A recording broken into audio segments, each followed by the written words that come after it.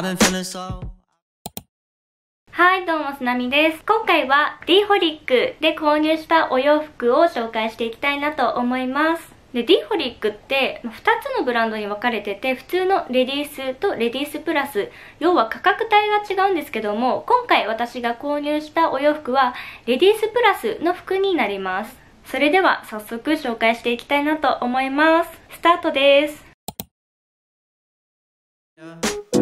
No friends of mine, no friends of mine around, yeah. Now I'm thinking might have caught the June blues. Yeah, I wanna drown myself inside the juice. Yeah, you know I keep on running from the truth. Was that not? I'm just a lonely fucking you. Now when I drive around, don't fill it up. はい、まず一つ目のアイテムがこちらのスカートになります。色味はこのように明るめのカーキ色になります。そして生地がとてもつるっとしていて、で裏地はついていないのでこれ1枚になります。なので夏場でもさらっと履ける質感だなと思いました。ウエストの部分は表が普通で裏がゴムになっています。そして付属のベルトがついていて、これが一番いいなと思ったポイントなんですけども、このようにたくさん穴が開いているんですね。結構こういったベルトが付属でついている服ってベルトの穴が 2,3 個ぐらいしかついていなくて、でウエストが細い人にとっては結構物足りないなと思うこととかあったんですよ。なんですけどもこれはたくさんついているので、ウエストが細い人でも自分に合うサイズでスカートを履けるのでとてもいいなと思いました。丈は膝下ぐらいの丈になります。服の合わせ方としては、まず上にこのような黒いリブカットソーを合わせるととても大人カジュアルな印象になりますし、またスカート自体がとてもシンプルなので、上にチェック柄など柄物を合わせても可愛くなるなと思います。Why it's getting colder when the sun come out. Might just waste away, don't know what life about. Another day go by, don't know what got me down. June blues, yeah, I got the June blues, yeah. Walk around like who you, yeah.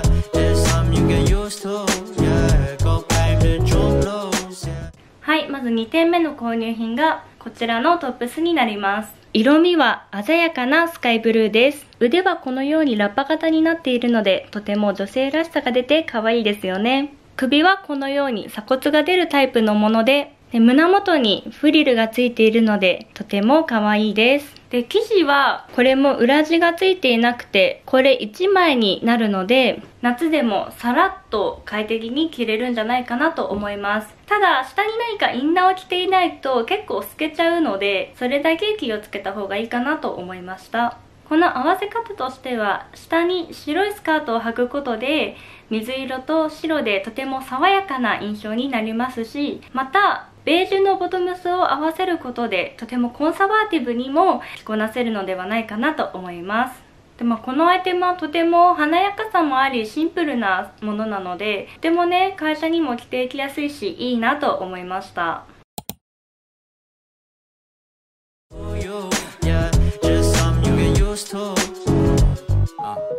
Breaking news got me breaking. I was present, hopeless, praying. Struck down at 20, plenty left to put behind you. You ain't peaked, never speaking, now they speaking about you, leave it alone. Hope you grinning while you watch your bros on some sofa sunny shit to brighten up a wounded soul. Honest, you the penny, pick it up like Chevy, New age Machiavelli, disagree, don't tell me, now you with Infinity, we 98, trust that he be good. On the ball like BB, don't make no mistakes, got the faith.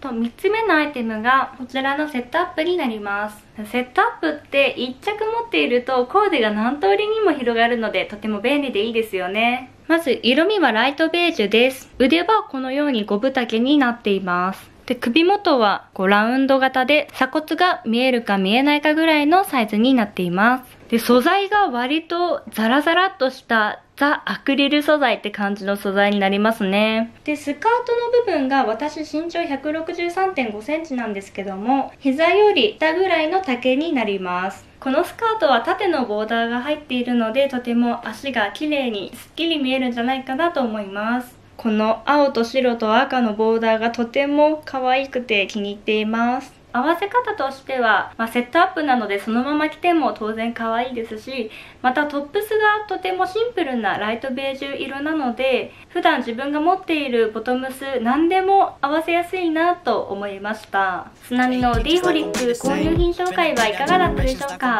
最後までご覧くださりどうもありがとうございました。最後に高評価とチャンネル登録をいただけるととても嬉しいです。それではまた会いましょう。